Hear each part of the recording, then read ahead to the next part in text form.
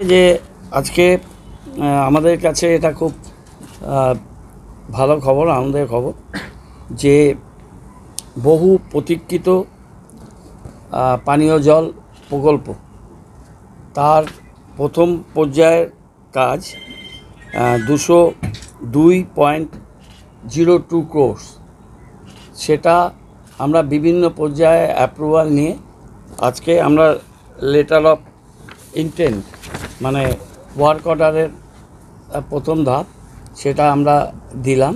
এবার ওদের সাথে আমাদের এগ্রিমেন্ট হবে। আমি প্রজেক্টে একটু ডিটেল বলি। এটা পিএইচইকে দিয়ে আমরা এই ডিপিআরটা তৈরি করেছিলাম। সেই ডিপিআরটা ছিল 511.08 কোর। এটা 20 জুন 2022 আমরা এটা অমৃত 2 প্রকল্পে আমরা অ্যাপ্রুভাল পাই। তার আগে আমরা এই যখন বোর্ড অফ অ্যাডমিনিস্ট্রেশনে ছিলাম তখন থেকেই এই ডিপিআর তৈরি করার জন্য পিএইচই মন্ত্রী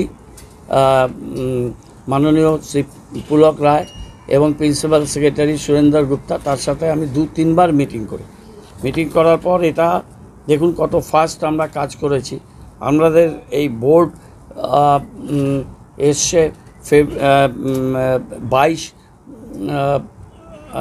ফেব্রুয়ারি 22, আর আমরা জুন মাসে এই 511 কোটি টাকার অমৃত 2 প্রকল্পে আমরা অ্যাপ্রুভাল পাই। এটা স্টেট ফান্ডিং হচ্ছে 62%, আর ইউএলবি অর্থাৎ আমাদের পুরো কর্পোরেশনের শেয়ারিং হচ্ছে 5%, আর সেন্টার শেয়ারিং হচ্ছে 33%। এটা হচ্ছে অমৃত 2 এর নমেনক্লেচার ফান্ডিং।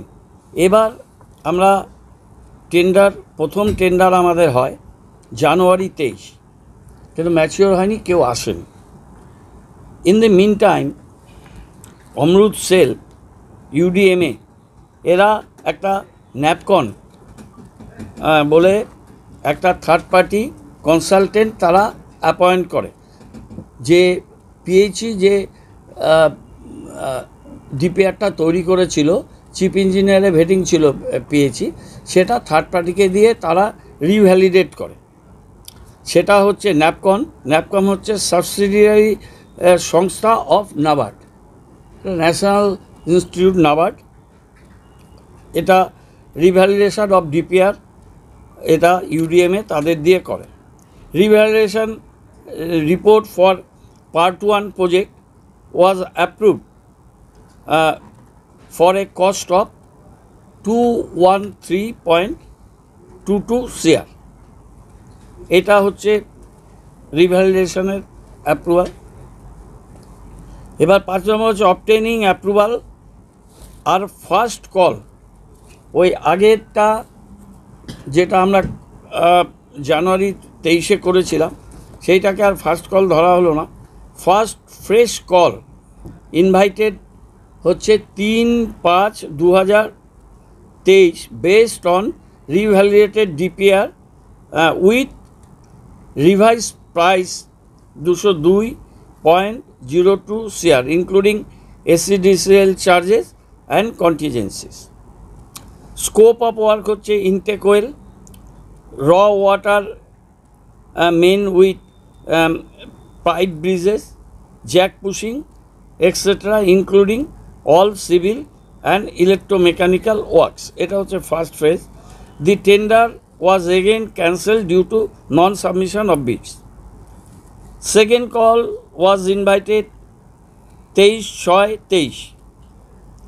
টেকনিক্যাল বিড ওপেন হয় 27/23, finding 3 bidders eligible. Financial bid open হয় 9/8/23 and L1 bid finalized at 204.00 CR, 204 কোটি টাকা, যেটা রিভার্স প্রাইস 202.02।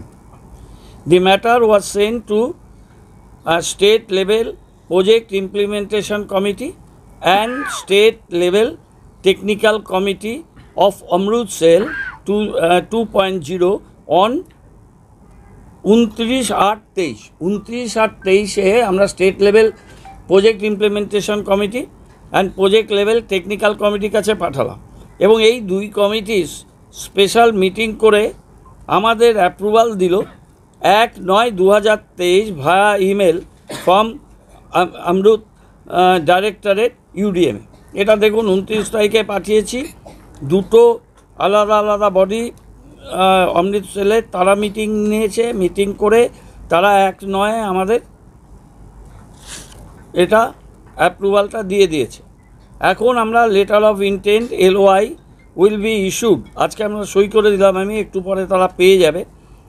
L1 বিডার ইকো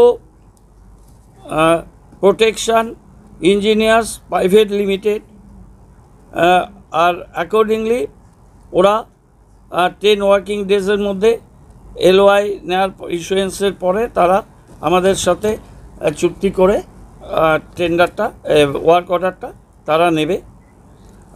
এটার প্রথম আমাদের এই প্রজেক্টের টাইম লিমিট আমরা দিয়েছি, main job 18 months, trial run 3 months, R ONM operation and maintenance তারা 60 মান্থস করবে।